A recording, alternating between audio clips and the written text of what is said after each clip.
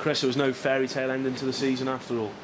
No, it's a shame the lads have really gutted, come a long way since the start. You know, people writing us off as well. I think the more people said that, the more the lads reacted, and they reacted really well. And I think the lads have just got to take credit and credit themselves to how far they've come this season.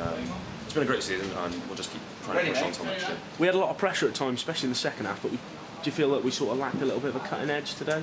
Yeah, I mean, Bangor are a good side, you can't take that away from them. They defended really well.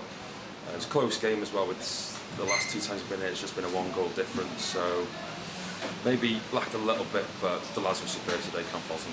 The lads have got to take a lot of pride out of this season because no one expected us to be in the playoffs. Yeah, exactly. I think the lads have just proved everyone wrong, and I think that has driven the lads on to perform. And there's been ups and downs in the season like everyone, but I think the lads have done really, really well. Obviously you're on loan from TNS, could be a last game for Newtown today. Enjoyed your time here at, here at left back? If I could take this just opportunity to thank all the fans, the staff, the players for making me feel welcome. I've enjoyed it, it's been great.